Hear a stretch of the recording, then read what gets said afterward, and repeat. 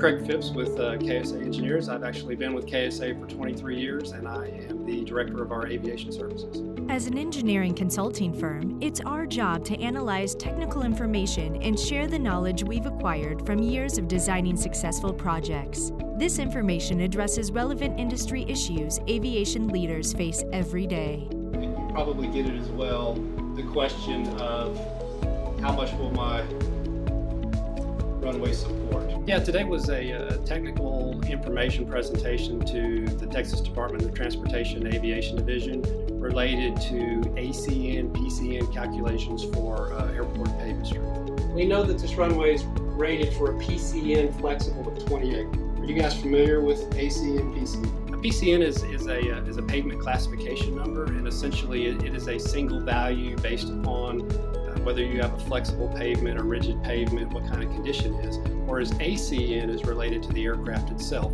and it's related to the weight of the aircraft, tire pressures, etc. And if the ACN is less than the PCN, then you can land and operate at the airport. If an airport can tell you what the PCN is, then they can tell you if it's a flexible pavement, they can tell you what your CBR value is, they can give them the relative information that they think.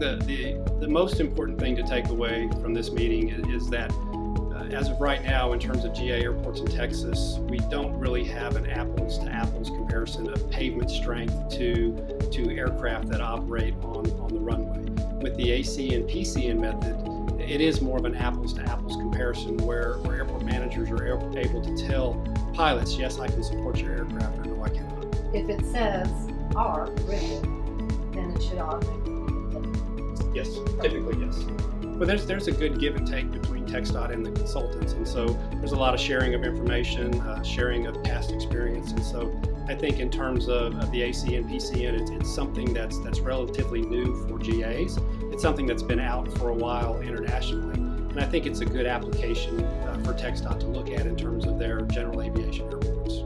This is one of the many ways KSA gives back to the aviation community. Without this exchange of information, we will never progress. For information about scheduling a technical information presentation from one of our aviation experts, contact KSA today.